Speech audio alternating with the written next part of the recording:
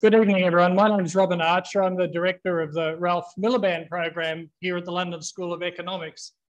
And I'm absolutely delighted to welcome our speaker today, Professor Gary Gerstle.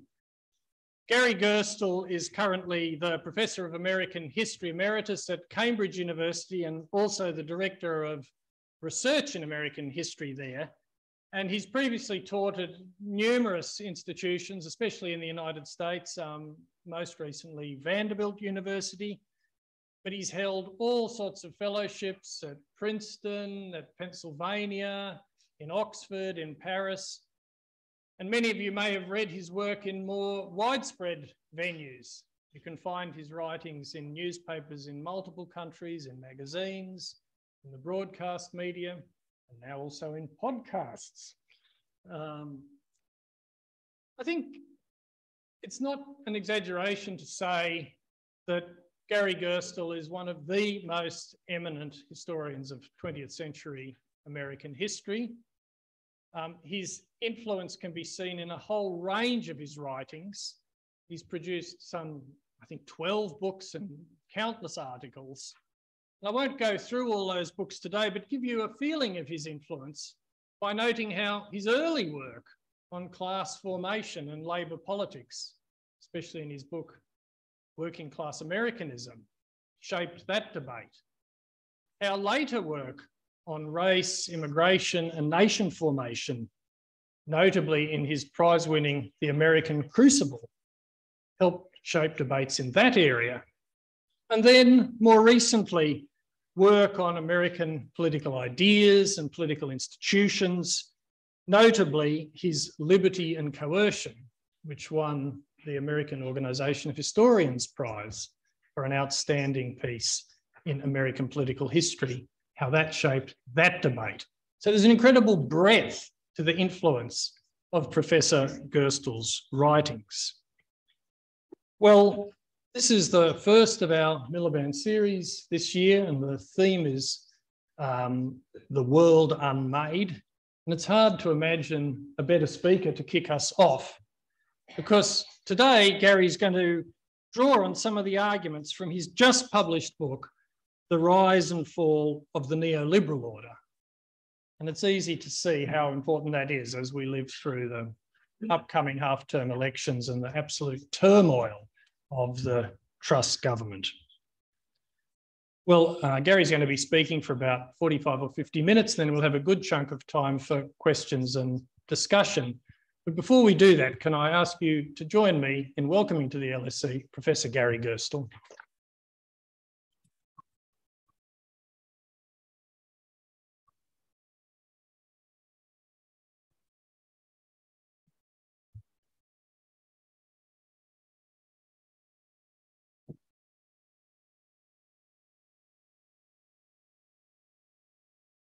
Strange contraption.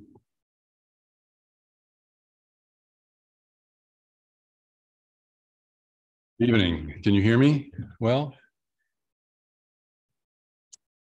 It's a great pleasure to be here at the London School of Economics. I want to thank Robin Archer and the other members of the committee of the Miliband series for inviting me. You should know that the London School of Economics has a special place in my heart.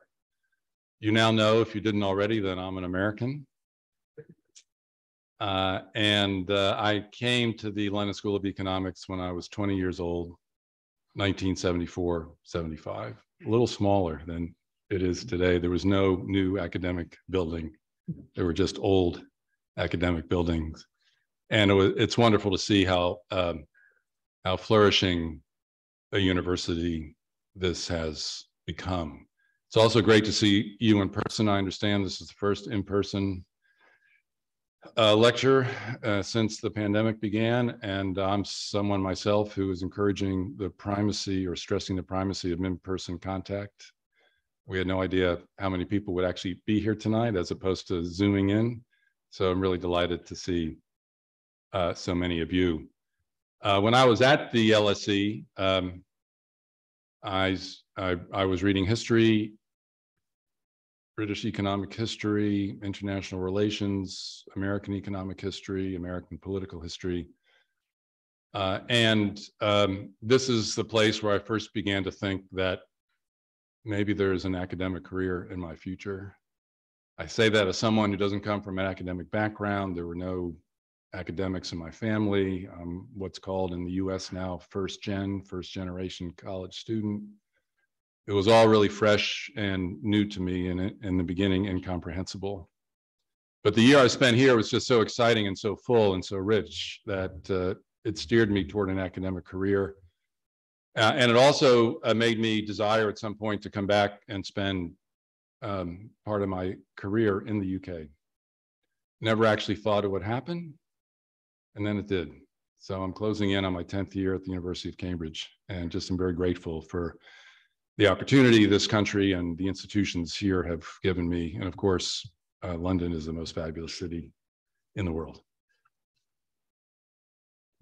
I'm going to be speaking about my new book, and it does have some contemporary resonance.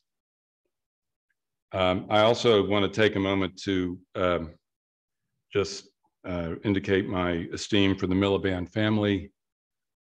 The sons are well known, of course. I don't know how well Ralph Miliband, the father, is known. I don't know if he's still being read, but in the 1980s, when I was trying to figure out the world, one of the issues I was trying to figure out was what is the relationship of the state to the economy?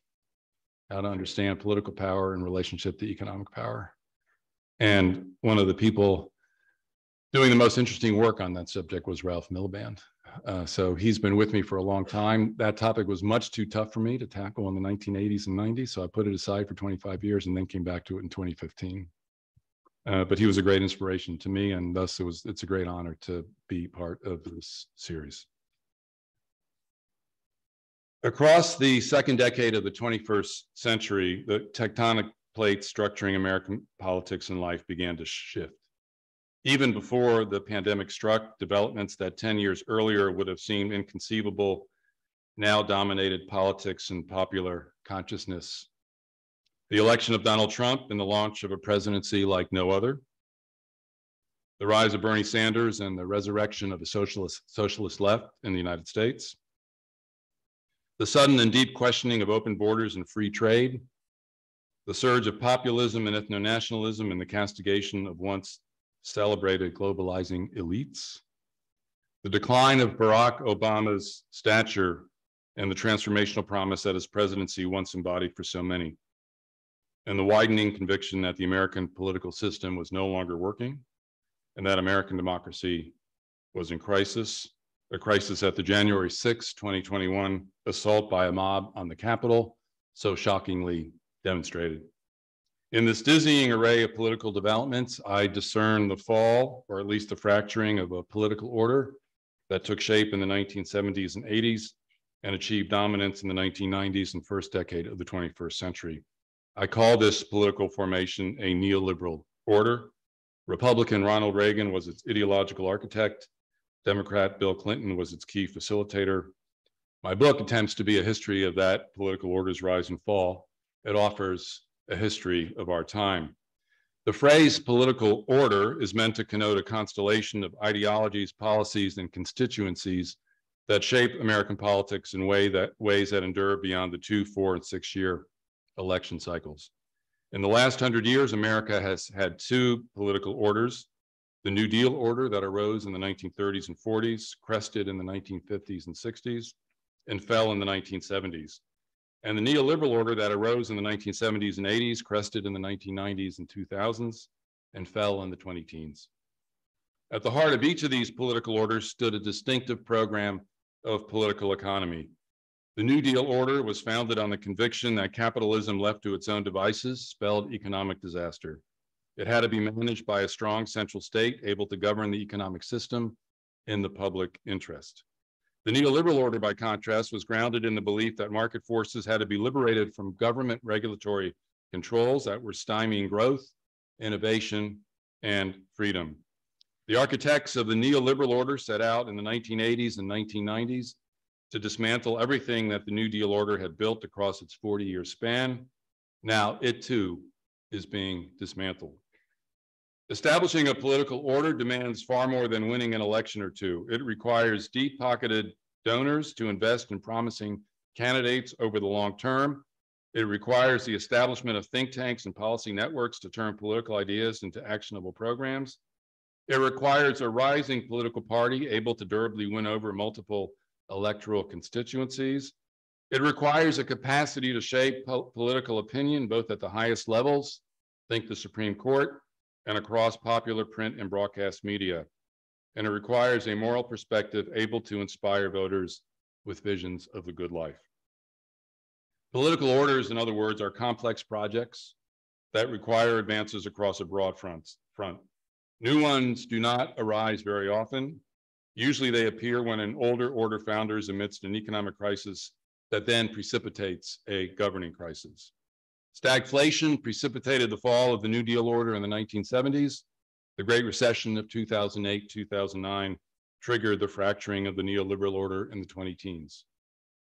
A key attribute of a political order is the ability of its ideologically dominant party to bend the opposition party to its will. Bending of this sort comes to be perceived as necessary within the ranks of politicians competing for the top prizes in American politics, the presidency and control of Congress. Thus, the Republican Party of Dwight D. Eisenhower acquiesced to the core principles of the New Deal in the 1950s, and the Democratic Party of Bill Clinton accepted the central principles of the neoliberal order in the 1990s. Acceptance is never complete. There are always points of tension and vulnerability in a polity as vociferous as the American one. And yet the success of a political order depends on its proficiency in shaping what broad majorities of elected officials and voters on both sides of the partisan divide regard as politically possible and desirable. By the same token, losing the capacity to exercise ideological hegemony signals a political order's decline. In these moments of decline, political ideas and programs formerly regarded as radical, heterodox, or unworkable, or dismissed as a product of the overheated imaginations of fringe groups on the right and left, are able to move from the margins into the mainstream. This happened in the 1970s when the breakup of the New Deal order allowed long-scorned neoliberal ideas for reorganizing the economy to take root. It happened again in the 20-teens when the coming apart of the neoliberal order opened up space for Trump-style authoritarianism and Sanders-style socialism to flourish. To describe the sort of dominance that a political order can achieve, I sometimes invoke Gramsci's concept of hegemony, but my work draws equally, if silently, on Thomas Kuhn's classic work, The Structure of Scientific Revolutions. Paradigms of knowledge, as articulated by Kuhn, structure not just science, but political thought and possibility as well. Steve Fraser and I introduced the concept of political order in the American context in a 1989 book that we co-edited, The Rise and Fall of the New Deal Order, 1930 to 1980. Since that time, the phrase New Deal Order has become a popular one for underscoring the dominance that the New Deal and the Democratic Party exercised in American politics from the 1930s through the 1960s. I begin my book with an account of how that earlier political order arose, how it achieved prominence in the 30s and 40s, and how it fell apart in the 1960s and 70s. This is no simple retelling of the history contained in the Fraser Gerstle collection, published in 1989, after all, long before many of you were born. Rather, this narrative incorporates my own rethinking of key elements of that story. Reaching back to the New Deal order at the beginning of my book also serves the useful purpose of throwing into sharp relief how much the neoliberal order of recent times has differed from what preceded it. I then turn to the main event itself, the construction of the neoliberal order. The story unfolds in 3 acts. The first is the rise in the 1970s and 80s of Ronald Reagan and the free market Republican Party he forced into being.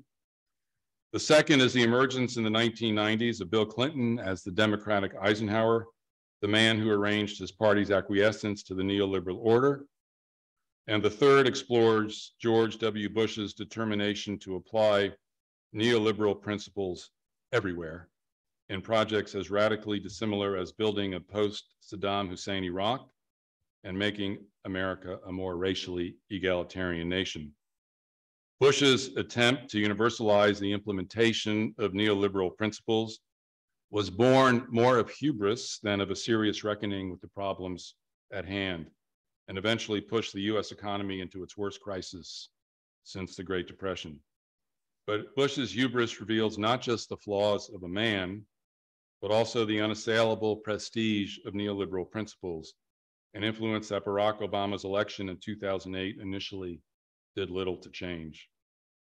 Two final chapters consider the political explosions that issued from the Great Recession of 2008-2009, the Tea Party, which was thunder on the right, Occupy Wall Street, which was thunder on the left, Black Lives Matter, and the rise of Donald Trump and Bernie Sanders.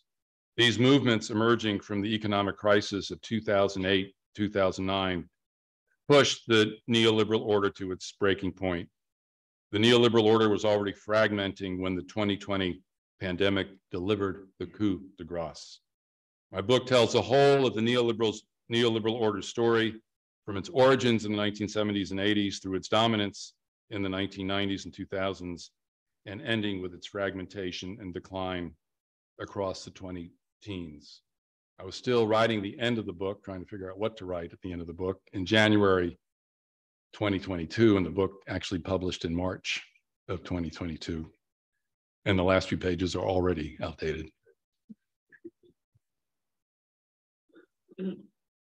In the United States, conservatism has long been the preferred term to frame the political developments that are at the heart of my book. Why then label the political order that dominated America in the late 20th and early 21st centuries a neoliberal order rather than a conservative one? That choice on my part deserves some explanation. Conservatism in the classical sense signifies respect for tradition, deference to existing institutions and the hierarchies that structure them, and suspicion of change. Change that does happen is meant to happen organically from within existing institutions, slowly, responsibly, and in ways that preserve rather than subvert a society's conservative character. One can find manifestations of these conservative ideas in American politics across the second half of the 20th century, most importantly in the widespread determination among white Southerners to maintain racial privilege in an era of civil rights, and among Americans throughout the country who, in the name of tradition, were pushing back against liberation movements calling for equal rights for women and gays and for sexual freedom. Other beliefs commonly associated with conservatism in America, however, do not fit comfortably under this political label. A celebration of free market capitalism, entrepreneurialism, and economic risk-taking was central to Republican Party politics of the late 20th century. Yet this politics was not about maintaining tradition or the institutions that buttressed it. Rather, it was about disrupting traditions and upending institutions that stood in the way. Neoliberalism is a creed that calls explicitly for unleashing capitalism's power. Invoking that term allows us to shift the focus of political history in the last third of America's 20th century, somewhat away from white Southerners and family patriarchs resisting change, to venture capitalists, Wall Street modernizers, and information technology pioneers seeking to push change forward. That shift in emphasis, in my opinion, is long overdue. Central to the politics of the Clinton years were major legislative packages that fundamentally restructured America's information, communication, and financial systems, and whose influence on 21st century political economy has been decisive. And yet those restructurings have attracted less attention than they deserve. Their significance hidden by the smoke generated by the decades' fiery culture wars. Those culture wars cannot be ignored any more than the racial backlash against the civil rights movement can be slighted. But it is time to bring the project of economic transformation more into focus, to give it the kind of careful examination it deserves, and to adjust our views of late 20th century America accordingly. A focus on neoliberalism can help us do that. Neoliberalism is a creed that prizes free trade and the free movement of capital, goods, and people. It celebrates deregulation as an economic good that results when markets are freed from government interference. It hails globalization as a win-win proposition that both enriches the West, the cockpit of neoliberalism, while also bringing an unprecedented level of prosperity to the rest of the world. Some who subscribe to the neoliberal creed value the hybridization of cultures that comes from crossing borders. Cosmopolitanism is the word I attach to a celebration of different races, nationalities, and ethnicities mixing with each other. These creedal principles deeply shaped American politics during the heyday of the neoliberal order. Neoliberalism built on the principles of classical liberalism. Classical liberalism, born in the 18th century, discerned in markets extraordinary dynamism and possibilities for generating trade, wealth, and a rising standard of living.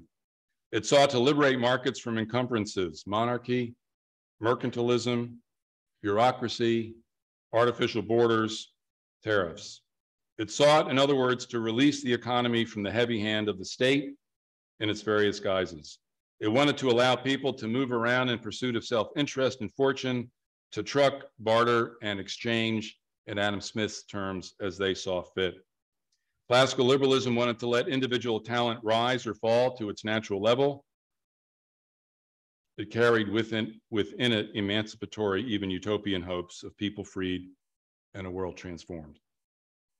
My argument for treating neoliberalism as a descendant of classical liberalism puts me somewhat at odds with those scholars who have emphasized differences between the two. The most common argument for distinction is that neoliberalism, in order to reinvigorate markets, requires far more state intervention than classical liberalism ever did. I agree with the claim that strong states are necessary to organize vibrant markets, but I dispute the contention that the turn to strong states was a development that only began with the advent of neoliberalism.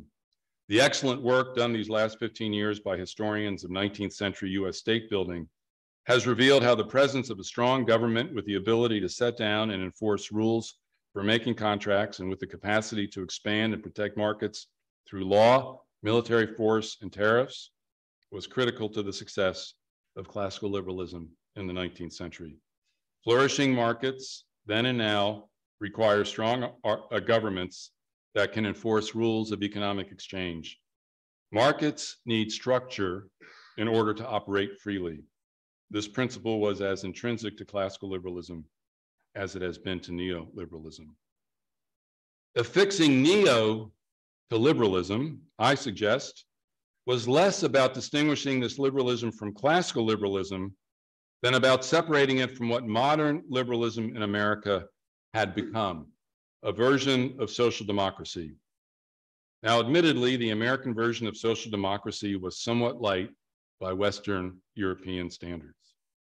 Nevertheless, it called for a far greater intervention by the government into market mechanisms and capitalist prerogatives than what liberals in the classical mode could tolerate. This transformation in the meaning of liberalism in America was a work of Franklin Roosevelt and the New Dealers who surrounded him. They rose to power in the 1930s. Their successors in the Democratic Party kept that power for another 30 years. Even when they were dislodged from power in the 1970s and 80s, the meaning they had imparted to liberalism in America endured. Liberalism in America had come to mean restraining capitalist power, redistributing wealth, erecting a generous welfare state, and managing the economy in the public interest. Roosevelt had engaged, in other words, in a kind of theft, terminological theft. I regard his theft of the term liberalism for America's social democrats as one of the great terminological heists in modern history. It meant that those who wanted to launch a 20th century liberalism that remained true to the principles of classical liberalism could no longer use liberalism to describe their own beliefs.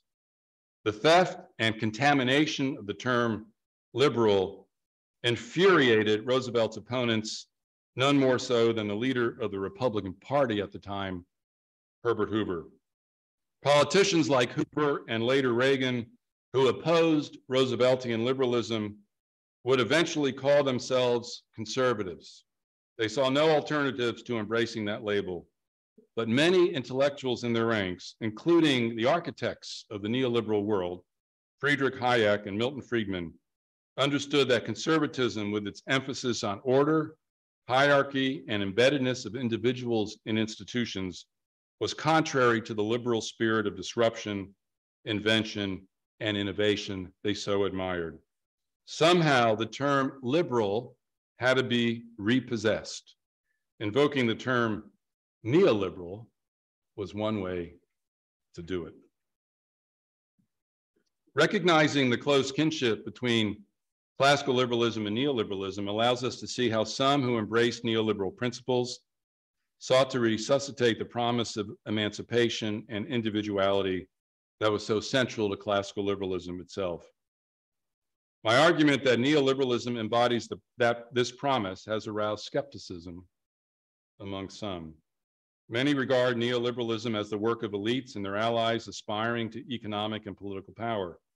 Those who figure centrally in their imaginations are often influential intellectuals or deep-pocketed billionaires in the think tanks they support, or financial institutions, domestic like the Federal Reserve and international like the International Monetary Fund and the World Bank, operating largely free of democratic oversight. Neoliberalism, from this point of view, is configured as the enemy of the people and framed as a tool used by elites to subvert democracy and to undercut emancipatory movements. Interpretively, these works are driven by the conviction that elites have been the creators and disseminators of neoliberal thought and practice. In my book, I give a full accounting of the harsh elements of neoliberalism, including mechanisms of coercion it advocated in order to impose market discipline on a society. I take a full measure of the support in neoliberal ranks for pursuing capital accumulation. And I note time and again neoliberal indifference to questions of economic equality and redistribution. But I also insist that an elite-driven model for understanding neoliberalism cannot suffice to account for the popularity that its views achieved in the United States. Ronald Reagan convinced many Americans that joining his political crusade would unshackle the economy from regulation and set them free. He framed that freedom as every American's birthright. The pursuit of that freedom, he told his followers, was the reason the American Revolution had been fought, the reason the American nation had come into existence. Reagan resuscitated the emancipatory language of classical liberalism for a late 20th century audience, an act of recovery that helped to make him one of America's most popular political figures. Seeking out the sources of his popularity requires moving beyond elite-based understandings of neoliberalism and inquiring into the reasons why individuals up and down the social scale were drawn to Reagan-style neoliberal rhetoric and policies. If Reagan was a popular figure, he was also a divisive one. Just wanted to make sure you were listening. He deliberately stoked racial tensions as a way of securing his political base. As his presidency became associated with market freedom on the one hand, it encouraged a revolt against civil rights advances on the other. A disturbing discourse arose in 1980s America, depicting poor Blacks as part of an underclass that was neither capable nor deserving of participation in the market economy that Reagan was so intent upon creating. These were the years in which a program of mass incarceration took shape in America, one intent upon removing hundreds of thousands and then millions of individuals, disproportionately minority, from ordinary economic activity and regular processes of market exchange. Successful experiments in freedom, the apostles of Reaganism seem to be suggesting, depended on the denial of liberty to those unable, allegedly, to handle its privileges and responsibilities. Several chapters in my book explore the spread of unfreedom amidst the advance of market freedom. This paradoxical feature of the neoliberal age, the spread of unfreedom amidst the advance of market freedom, turns out to have also been rooted in the practices of 19th century liberalism. If the appeal of neoliberal policies had been confined to Reagan and his supporters, the problem of mass incarceration would have been addressed sooner than it was. But it turns out support for neoliberalism spilled beyond Reagan and his political precincts and into the districts of the New Left, a constellation of radical liberation movements that emerged in the 1960s. A popular base for neoliberal policies, in other words, emerged not just on the right, but on the left. By left, I mean new left, not old left. The new left's engagement with neoliberal principles can be discerned in the vehemence of its revolt against what it regarded as the over-organization and bureaucratization of American society, resulting from New Deal reform, and in the desire to multiply the possibilities for personal freedom. The new left revolt against excessive regulation is apparent in so many forms in the 1960s and 70s, and Paul Goodman's cri de coeur, growing up absurd, which I regarded as a Bible at the time.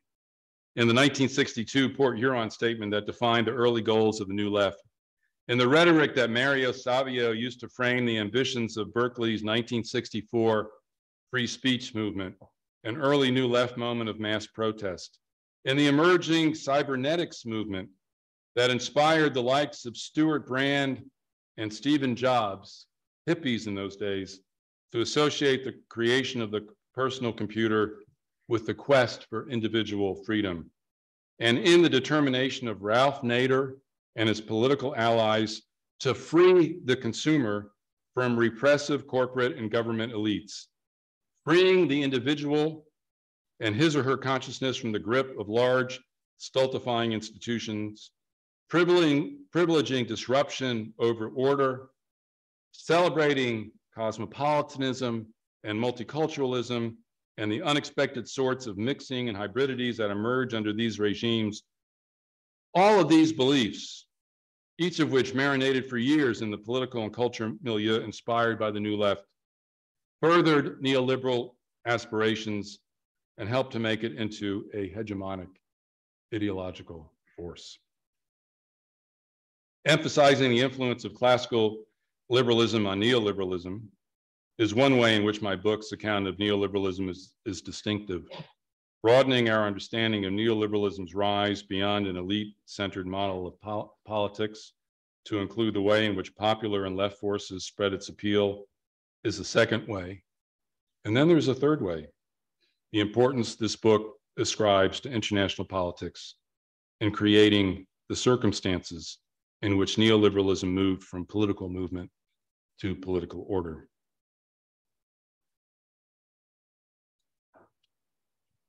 The international origins and reach of neoliberalism have been well documented by a variety of scholars. The European roots of neoliberalism in post-World War I Vienna, the home of neoliberal economists Friedrich Hayek and Ludwig von Mises, have been ably explored by Angus Bergen and others. Interwar Geneva has emerged as a critical incubator for neoliberal ideas, and Mount Pelerin in Switzerland is generally recognized as a place where Hayek and others attempted to turn neoliberalism into a disciplined thought collective. Quinn Slobodian has expertly examined the role of neoliberal policies in shaping relations between the global North and the global South in the post-World War II era, especially through organizations such as the International Monetary Fund and the World Bank. Amy Offner has dissected the dissemination and impact of these policies on Latin America, and David Harvey was way ahead of everyone else in understanding the contributions of neoliberalism to the so-called Washington Consensus that structured US involvement with the world during its 1990s heyday. This work forms a critical backdrop to my own study of neoliberal order in America. Generally missing from studies of the international roots and reach of neoliberalism, however, is a reckoning with the Soviet Union and of communism more generally. And yet my book argues the Soviet Union and international communism cannot be ignored. And here I have a little shout out for Benji, because he's studying the Russian Revolution now.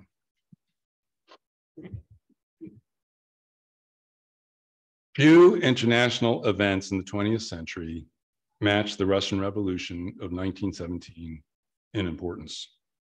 In the 50 years after their rise to power in Russia, communists walled off large parts of the world, the vast Soviet Union itself, then half of Europe, and then China from capitalist economics. For the first third of the Cold War era, communism was a serious threat in Western Europe. For the first 2/3 of the Cold War, it posed a similar threat across innumerable nations emerging in Africa and Asia and across Latin America. Fascism and Nazism can be understood in part as radical right responses to communism's rise. Meanwhile, in the United States, from the 1920s forward, communism was regarded as a mortal threat to the American way of life.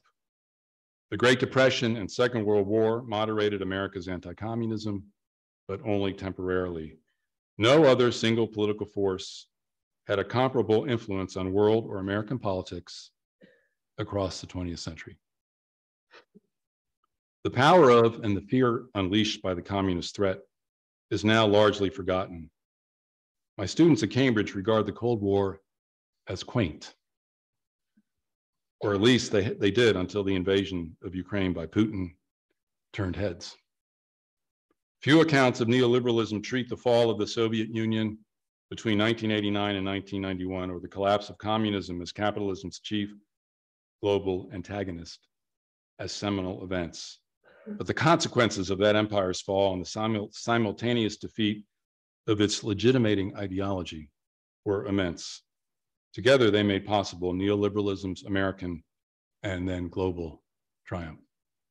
One consequence of communism's fall is obvious. It opened a large part of the world, Russia and Eastern Europe, to capitalist penetration. It also dramatically widened the willingness of China, still nominally a communist state in the 1990s and today, to experiment with capitalist economics. Capitalism thus became global in the 1990s in a way it had not been since prior to the First World War. The globalized world that dominated international affairs in the 1990s and 2000s is unimaginable apart from communism's collapse. Another consequence of communism's fall may be less obvious, but is of equal importance. It removed what had been an imperative in America and in Europe and elsewhere for class compromise between capitalist elites and the working classes. From the 1930s through the 1960s, communism was understood through the lens of totalitarianism, meaning it was regarded as a totalizing system of rule that once established could never be overthrown.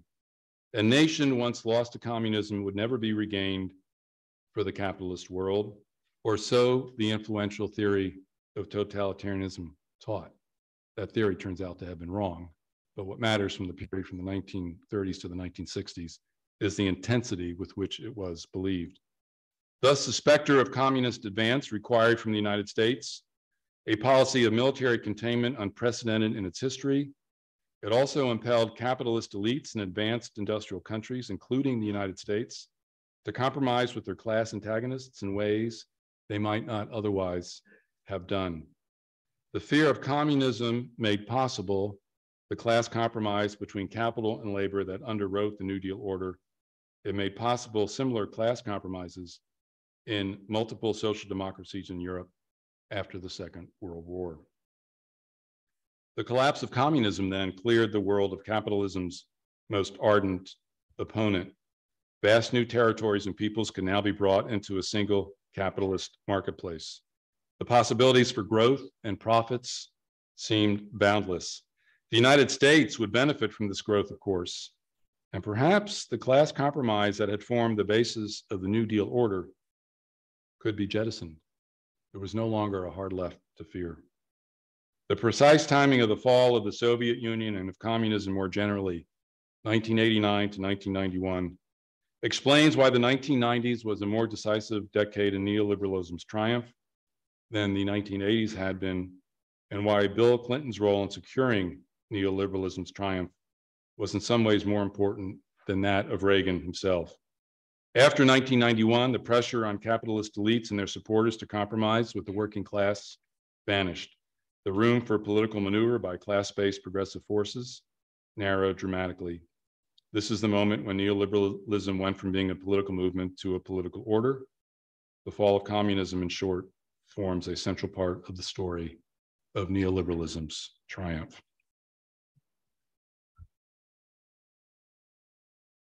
To argue for communism's importance is not meant to rehabilitate it as a political movement. Communism, in my view, was an indefensible system of tyranny. Rather, it is meant to help us to understand the role that communism played in the century when it was a feared force, and then to call on us to reckon with the effects of its sudden and complete disappearance from international and national affairs. The very real communist threat in the period from the 1930s to the 1960s facilitated the class compromise between capital and labor that sustained the New Deal order. The disappearance of that threat between 1989 and 1991 facilitated the scuttling of that compromise and the triumph of the neoliberal order. This perspective underscores the importance of situating the history of neoliberalism and the political order it sustained in the broader context of the epic 75-year global struggle between capitalism and communism.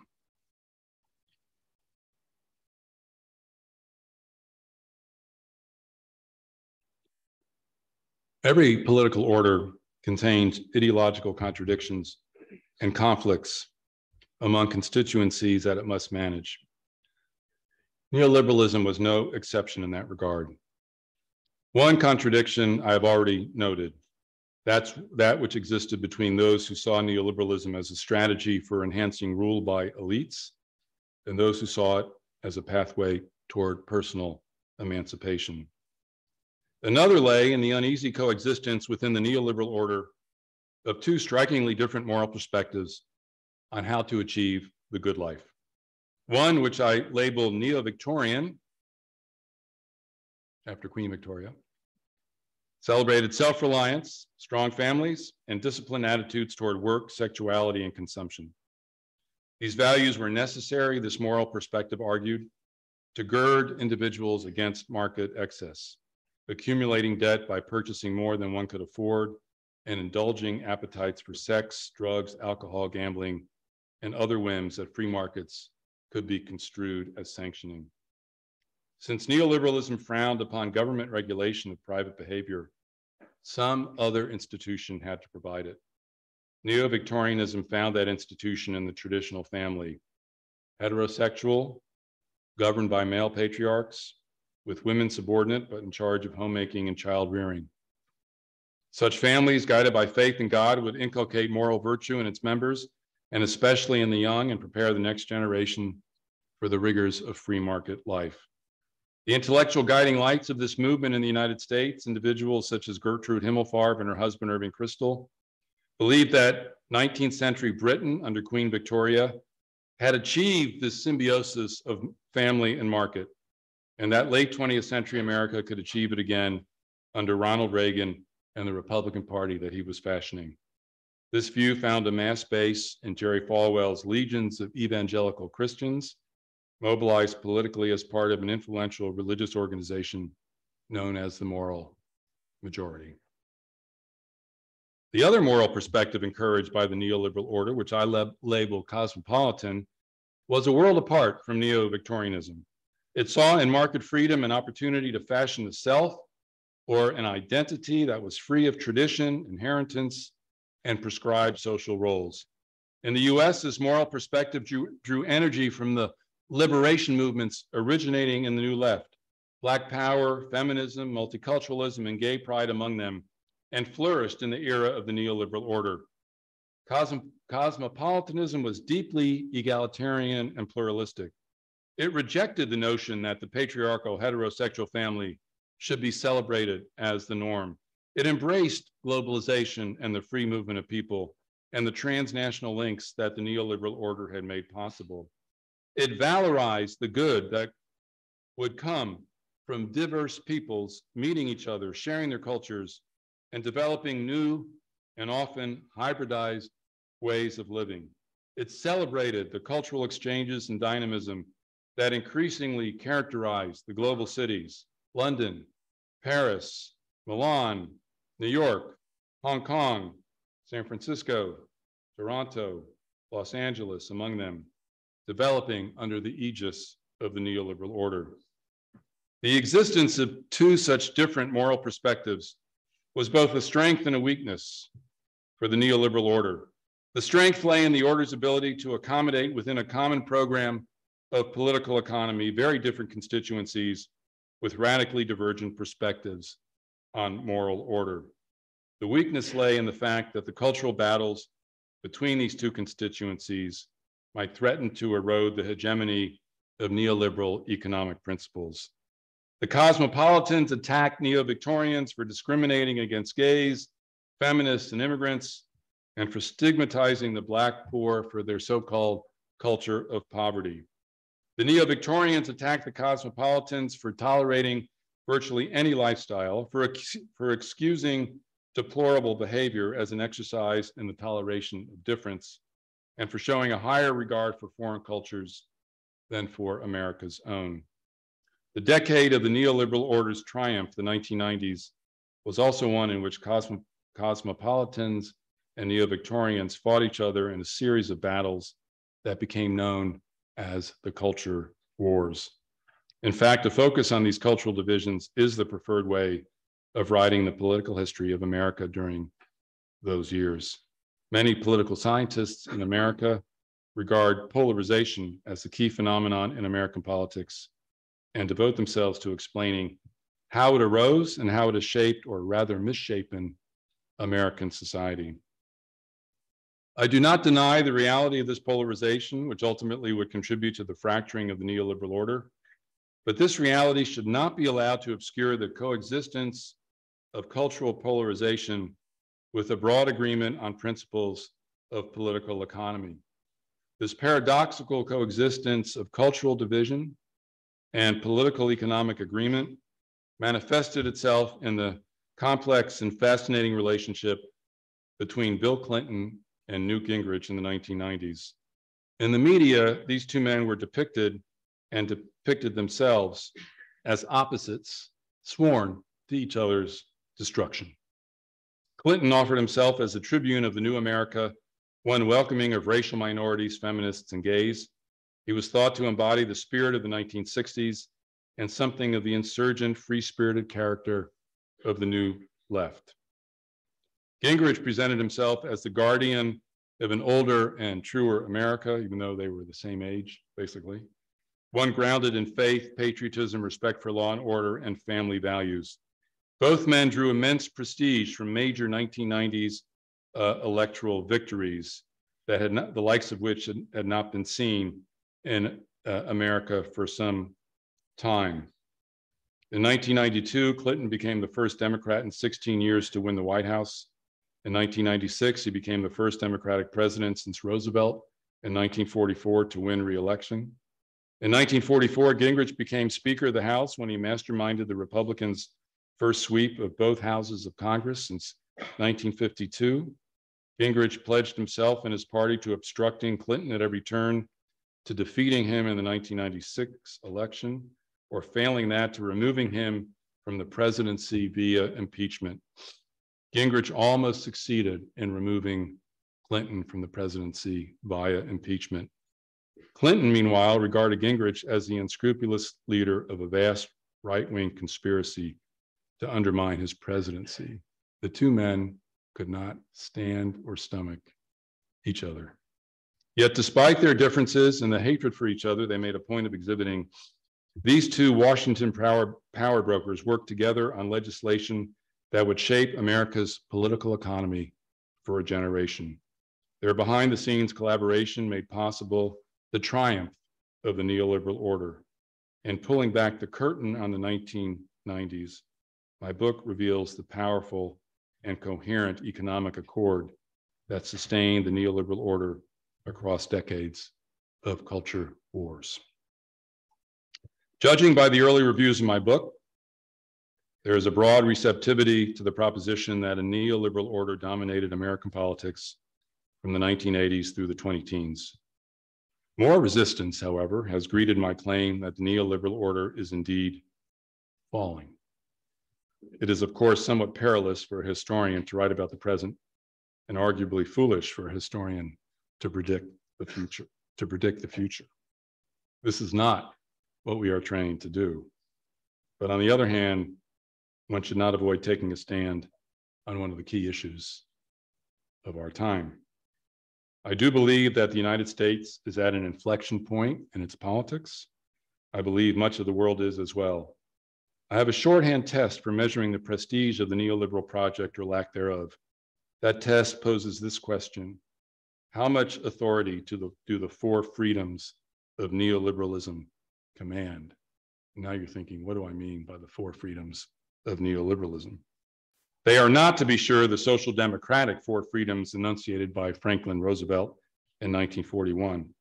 Rather, they are the four freedoms that, in my understanding, are necessary for a neoliberal world to flourish. Those four freedoms can be simply stated. First, the free movement of people across borders. Second, the free and frictionless movement of goods across borders. Third, the free and instantaneous movement of information throughout the globe without obstacle. And fourth, the free movement of capital wherever it wants to go on planet Earth. Across the neoliberal heyday, these four freedoms commanded enormous authority. They were the goals to which supporters of neoliberalism aspired. What has happened to these four freedoms? Freedom of movement. I think we can say that opposition to the free movement of people across borders is intensifying everywhere. Walls and wire fences are being built. Prisons and camps for illegal migrants are multiplying. What about free trade? Protectionism was a dirty word during the neoliberal heyday. You could not utter it and stay involved in politics in America. It no longer is a dirty word. We hear more and more talk of managed trade rather than free trade. Very significantly, the Biden administration has done nothing to roll back the tariffs that the Trump administration has imposed on China. The belief that once governed international politics, that free trade would encourage the spread of political freedom, has been abandoned. What about the frictionless movement of information? The neoliberal world emerged from the information revolution of the 1990s, which promised a world literally bound together by the unlimited and instantaneous flow of information to every part of the globe. Now China is building an IT infrastructure meant to take that country out of the global system, or rather allowing entry only through carefully guarded digital gates. Putin and Russia and Erdogan and Turkey wish to emulate this Chinese model. A world of rival digital blocks may well characterize the world by 2050. The hardiest freedom has been the free movement of capital, its ability to move quickly and without restraint to places where it could achieve the greatest returns.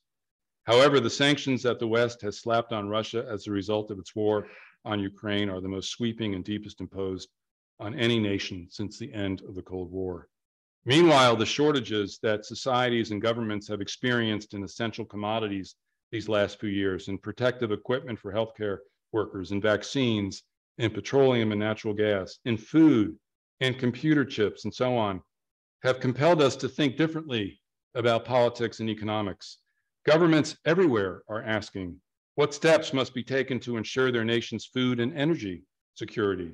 What measures must be adopted to ensure that other raw materials and goods vital to essential industries are available?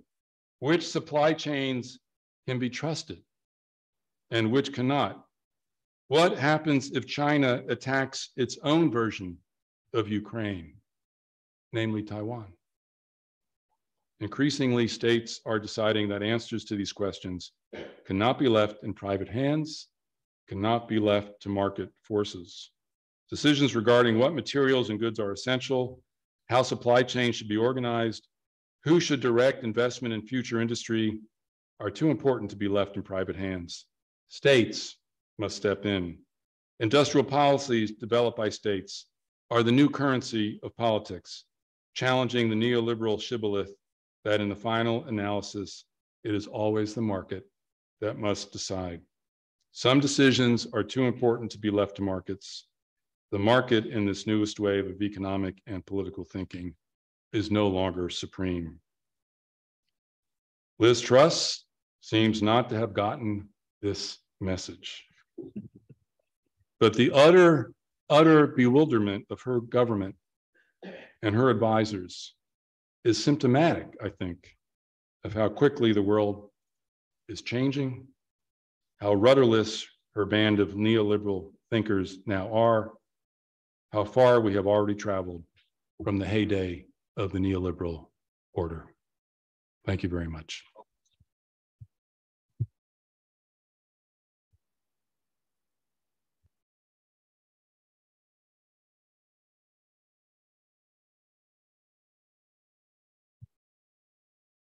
Well, thank you very much. It's easy to see when I picked up my Financial Times and read the first review of your book, it was described as an instant classic, and now I can see why that was.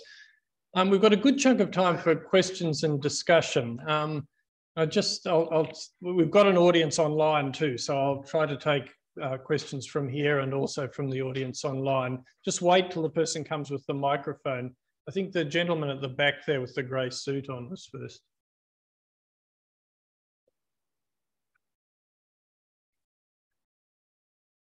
First of all, thank you very much for your talk. I really enjoyed it. I'm just curious why you localize neoliberalism at the beginning of the 1980s, when in fact the term itself was defined by Alexander Rustin at the Walter Lippmann Colloquium in 1938, I believe. And you alluded to the kind of criticism of neoliberalism, the idea that it is an elite ideology. I mean, given Lippmann's anti-democratic stance for most of his career. I'm sorry, Lippmann's, did you say? Walter Lippmann. Walter Lippmann, yeah. And considering his ideology really influenced the idea of neoliberalism, why is that not technically true, at least from a intellectual history point of view? Thank you. Do I need to speak into? I think just yet. You can hear me. Or, yeah.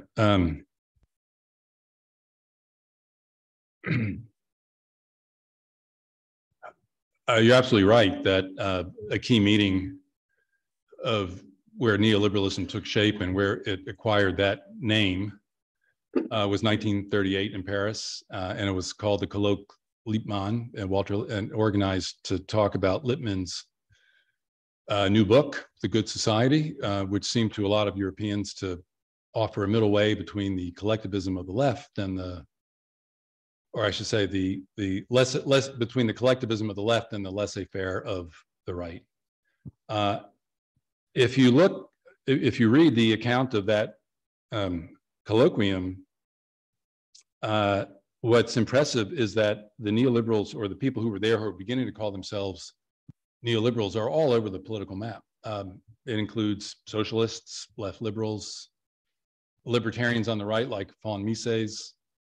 So I would be the last person to deny that in that group and in the Mount-Pelerin group that met in 1947, that I would be the last to deny that there were those in those ranks who conceived of neoliberalism in elite terms as a way of preserving liberal values in a world gone crazy on democratic aspiration and anarchy. But it doesn't comprehend the world that they were living in the 1930s and 40s. And we have been misled somewhat by their determination to fashion themselves into what they called a thought collective. They imagined that they would be a disciplined band of thinkers with one ideology that they could then use to influence key institutions that would manage the global economy.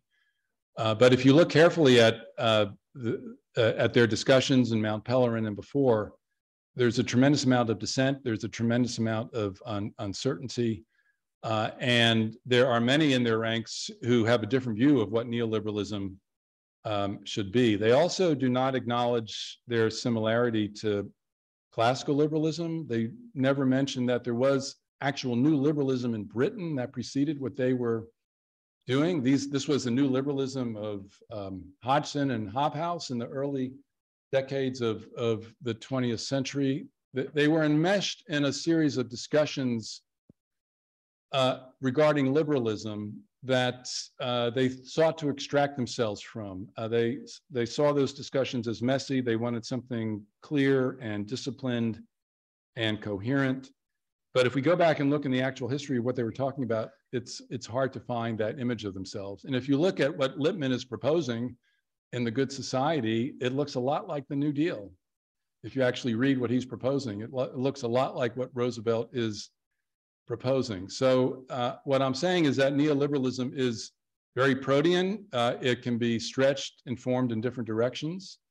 And that when it becomes popular and dominant in America in the 1970s and 80s, it includes a popular component to it that is successful in achieving the consent of vast numbers of ordinary people. So it does not suffice, in my view, to simply see it as an elite strategy imposed from above. It taps into liberal dreams of freedom and emancipation that have the capacity to have a profound popular appeal. Okay, thanks. I'll just take another question from here. Maybe this gentleman at the back here with the brown shirt.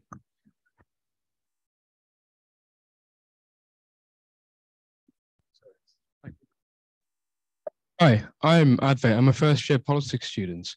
I know it might be foolish for historians to try and anticipate the future, but I think the natural progression from your analysis of the fall of neoliberalism is what will follow.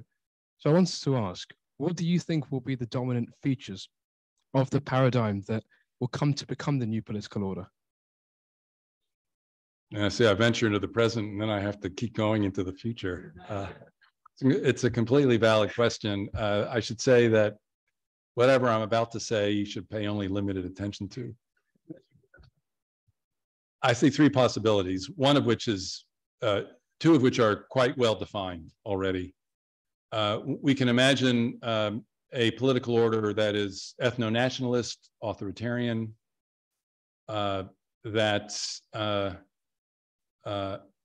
that will make its peace with capitalism, but is completely shorn of liberal elements that were important to the neoliberal order. This is Trump, and this is a global movement. This is Trump, this is Orban, this is Putin, this is Erdogan, Modi in India, Duarte in the Philippines, Bolsonaro in Brazil. They recognize themselves in each other, and I think we all know we have to regard this. We have to regard the possibility. If Putin were to win, for example, let's leave aside for a moment what winning looks like. If he were to win, that would be a tremendous boost for the future of that political order, just as the defeat of Trump in 2020 in the United States was a huge reversal for that. The second possibility is that we live in an extended period of disorder, which I think characterizes the United States and Great Britain at this very moment, right? The politics is so volatile, it's hard to discern any patterns. The dizzying pace of change and what I see as the implosion and the self-destruction of the Tory party. I mean, not for all time, but it's extraordinary to watch what this political party is going through. It's tearing itself apart. This is an indication of a world that's politically profoundly disordered, and how difficult it is to find our way to a new political order. The third possibility is some kind of progressive political order that harkens back to elements of the New Deal, and we can see this in the Biden proposal and the continental and in the EU proposal for a Green New Deal that is progressive, that tries to enhance a discussion between the left and center of the political spectrums in these various countries. And the Biden administration is strikingly different than the Obama administration in that respect, and that the discussion going on between the left and center of the Democratic Party in the US is now very productive. I'm going to a conference in New York later in this week where this is the agenda, and progressives are now trying to imagine a long road to power of the sort that the neoliberals undertook from the 1940s to the 1970s. But this is also the most ill-defined future before us. And for those of you who are progressives in this audience or on the left of the political spectrum, this is one of the most urgent questions of our time. And when I speak to the left, people on the left in places like France and Italy, what's upsetting to them is the staleness of progressive politics. And it'll be interesting to see now that Labour has this incredible opportunity given to it by the self-destruction of the Tory party, whether it is able in this really, really important moment to fashion something that can help us imagine what a progressive political order of the future might look like. Thank you. I'm going to take a question from the online audience, which sort of builds on this. I guess at least two questioners have asked about Bernie Sanders, and one is from an alumni from 1975 who now lives in Williamsburg, Virginia. In your opinion, would Bernie Sanders have won the 2016 presidential election if he had won the presidential primary in the Democratic Party primary? No. On the other hand, Bernie Sanders has now established himself as the second most successful socialist in all of American history. And that is no mean feat. And I remember people were calling me in 2015 and early 2016 during the primary season wanting to talk to me about Bernie Sanders. They had heard somewhere, I actually do know more about the history of American socialism than most people in the history of American socialism than most people in the UK, and also I know a lot more than a lot of people in the US. And I was saying, don't you know that a socialist can never be elected president of the United States? And some 20-year-old was calling me and said, enough of that, old man. You are so passé. You know, you have no idea what's coming. And in some respects, I didn't know what was coming. It was a really valuable lesson in the young instructing the old, and the importance of youth, new ideas, new sense of possibility. And what Bernie Sanders has done is to be a participant in the most significant revival of the left in American politics since the 1930s and 40s. So this is a major, major development. And we don't know quite what to make of the Corbyn era in Britain, but in other words, has been cut off. Is it going to come back in some form? In America, the insurgency is still very alive and well. And what I referred to a moment ago, the discussion that Biden, it's not like Biden has become a socialist. That's not going to happen. But he feels compelled to engage with the left in serious political conversations.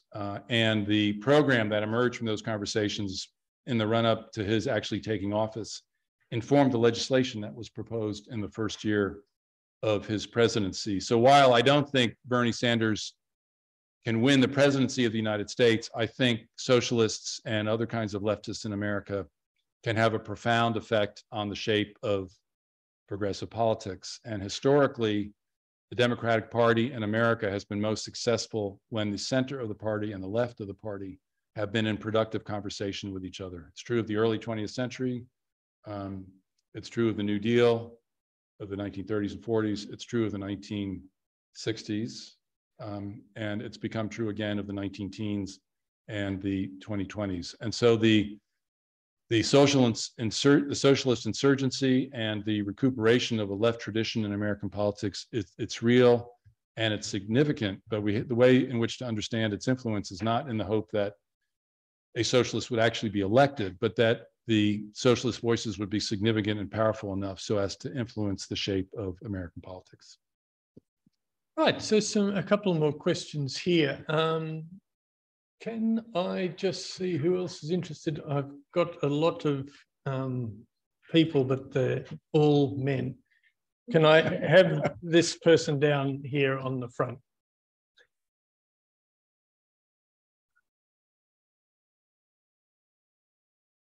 Thank you. Hi.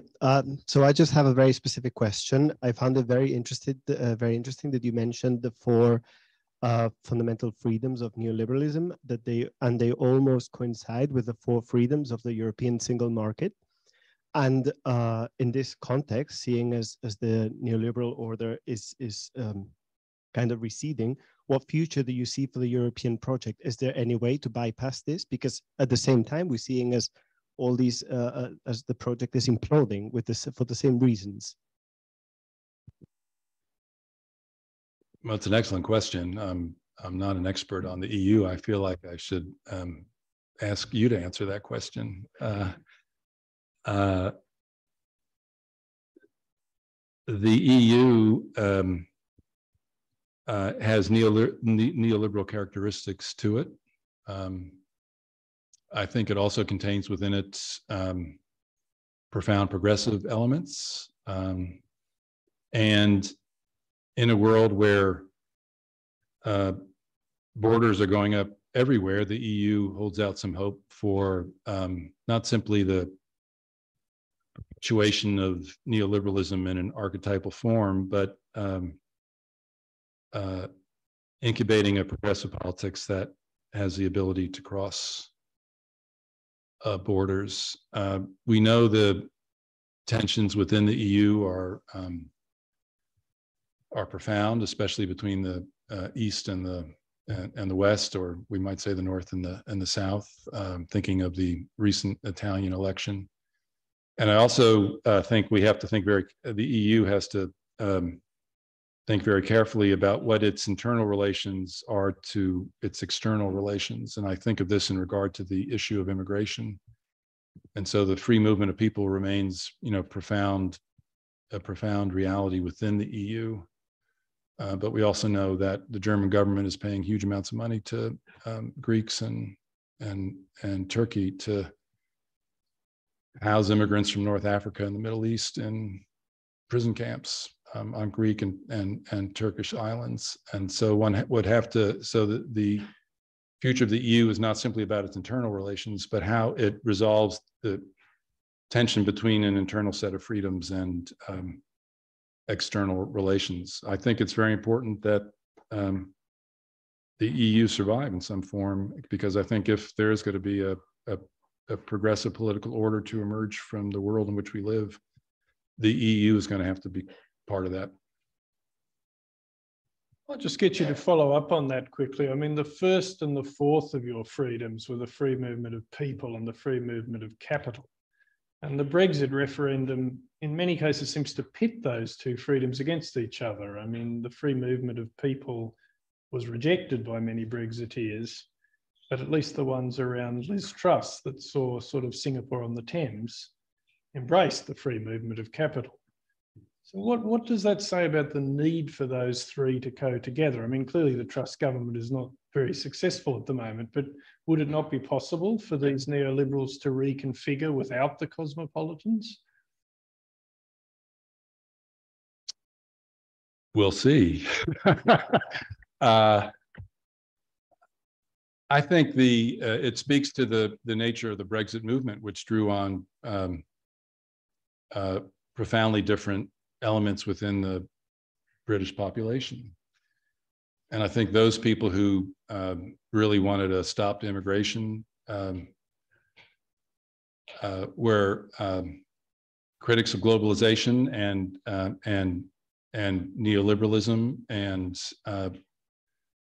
I think the authoritarianism in Britain is nowhere near as powerful as it is on the continent or in America or in other parts of the world, but there were elements of that present. I think it's a very different sentiment than those who were imagining Britain as a new Singapore, and that drew on a very different segment of the Tory party. And I think the contradictions between those two elements of the Brexit campaign is one reason why Truss is in so much trouble now, because she's the anti-immigrant sentiment was deeply connected to the commitment to leveling up and to preserving more of the resources of British society for those who have gotten the short end of the stick for a long period of time. And what her program, I think, embodies now is the jettisoning of all that. And I think the incoherence of this moment has to do with the Brexit coalition breaking apart in a very significant way. And I read in the Telegraph today, on the way down on the train, one of their opinion writers came very close to saying, actually, Brexit lies at the root of the country's current mess. And I have not heard someone on the conservative side of the Tory side of the political spectrum. I'm sure they're saying that in private, but I've not heard them say that in public. And so I think there is a coherence to free movement of capital and free movement of people, and to try and split them apart as the Brexiteers have done. You can try and do that, and you can have short-term success, and certainly they want a big political victory. But for the sake of establishing a political order, it has landed them in, I was going to say a pot of incoherence, but what a mixed metaphor that is. It's landed them in a place they can't inhabit, and where they can't succeed, and helps to explain the mess that they're in. So some more questions over here. Can I just take two now? If you make them succinct, the woman with the hat in the fourth row or third row, and then this woman here.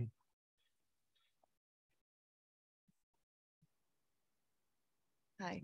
I wanted to ask if you could just elaborate. Say who you are too, for our, my name's Annabelle. I'm a master's student in global politics.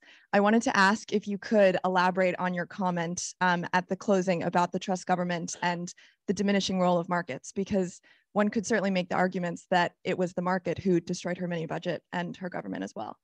There's a good question. If you just hold that question, and we just have from this woman on the other side of you, behind you, right behind you. Whoop.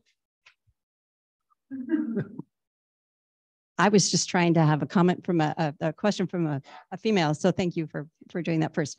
I'm not a historian. I'm not an economist. I come from a background in oceanography, and my name is Heidi. I'm now a third-year PhD in behavioral science here. So my question is, could you comment on how all of this might have shaped our response to the climate crisis and the biodiversity crisis, both globally and nationally? Thanks very much. So there you are. That's a small question, but a good one. How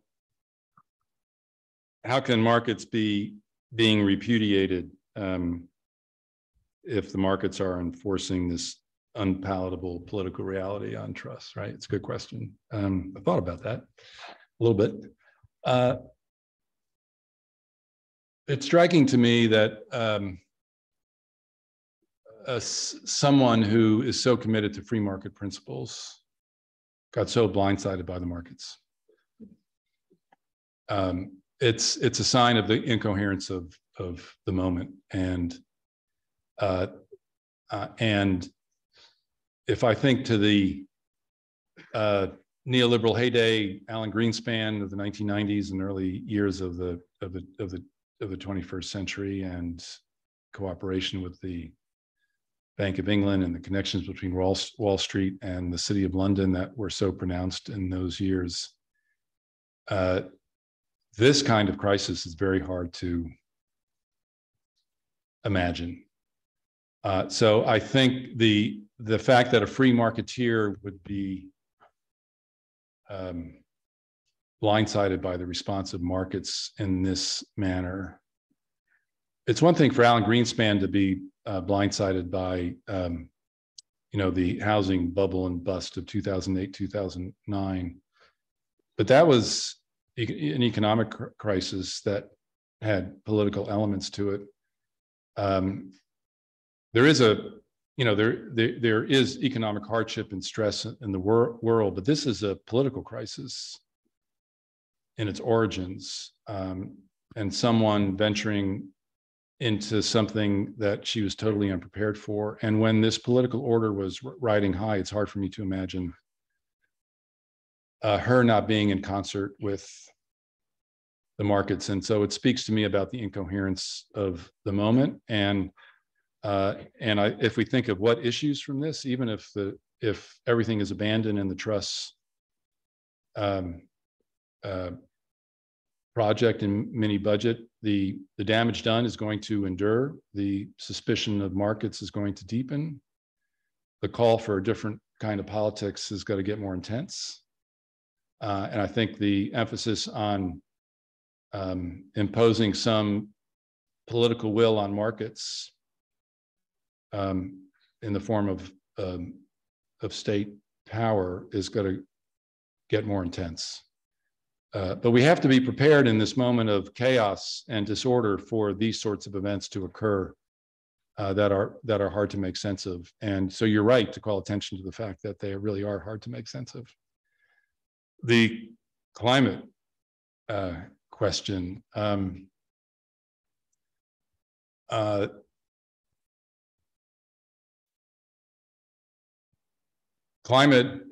climate crisis is going to, on the one hand, accelerate, I think, the demise of the neoliberal world, because what borders are going to become, the refugee problems.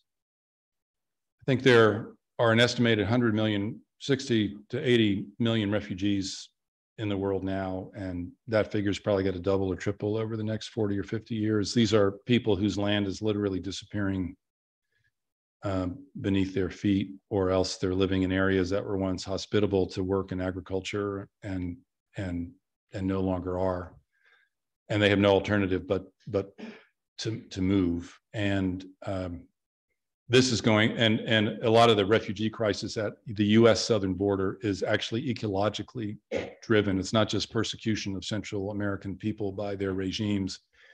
It's that the regions they're living in have become unlivable.